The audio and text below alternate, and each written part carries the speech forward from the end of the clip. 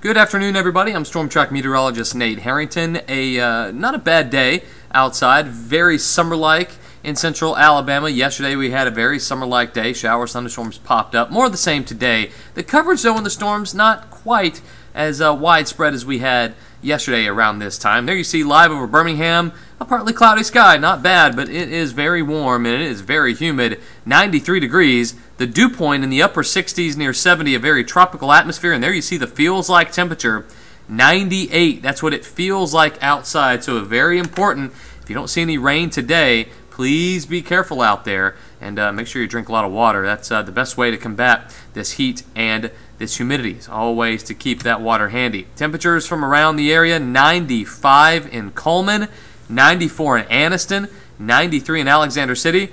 At least we're not in Columbus, Mississippi. 98 degrees there. It's 90 in Hamilton and Tuscaloosa, 91 down in Clanton, and 92 in Alabaster. And this humidity is just socked in.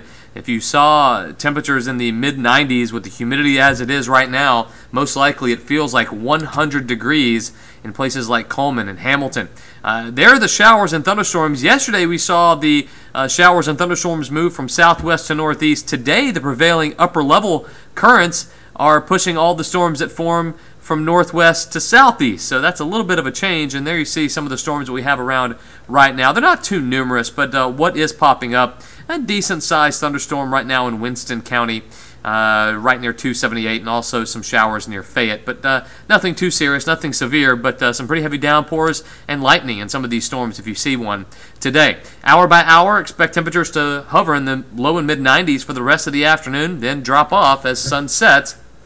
We're still going to see a fair amount of cloud cover outside. And if you see any rain tonight, you might see some fog early tomorrow morning with just how humid it is. So we'll be watching that for the rest of the afternoon. Make sure you stay along with us. The forecast updated on WIAT.com and the Storm Track weather app. We're still in a little bit of flux about our 5:30 newscast tonight. We might have a CBS special report on the mass shooting in Orlando. Our thoughts are with those folks down there. So we might have a preempted newscast tonight. If so, we'll for sure be on tonight, the CBS News 42 News at 10 o'clock after the Tony Awards. So be sure to tune in for that. We'll see you later, guys.